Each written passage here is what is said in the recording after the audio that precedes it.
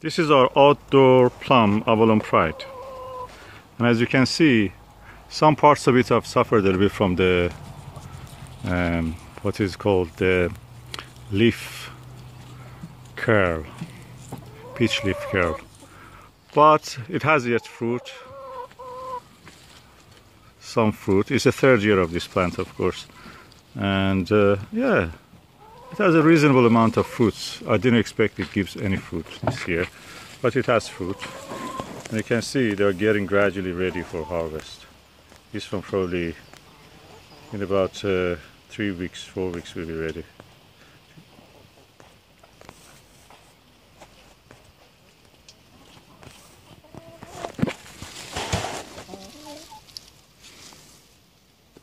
It's yet hard. I can touch it and see it, confirm that it's hard yet.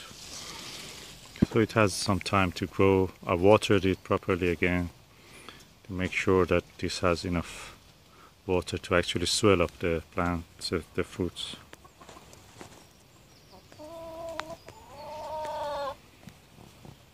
And something which I want to show you is this ladybird on this tree.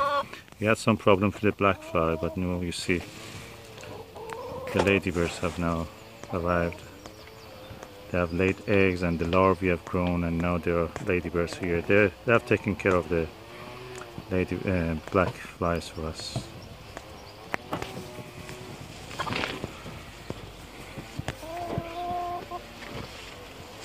And plums can have very funny shapes.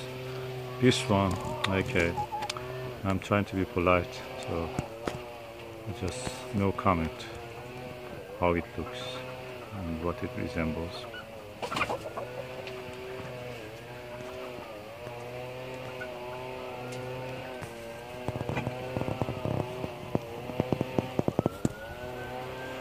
And there are more there. Yeah, good crop hopefully this year. If you have every day a little bit of rain, that will be really good for the whole allotment.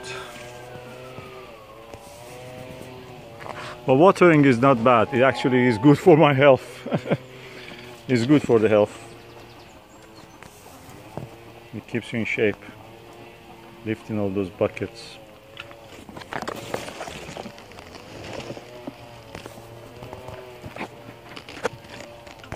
Another funny shaped plum.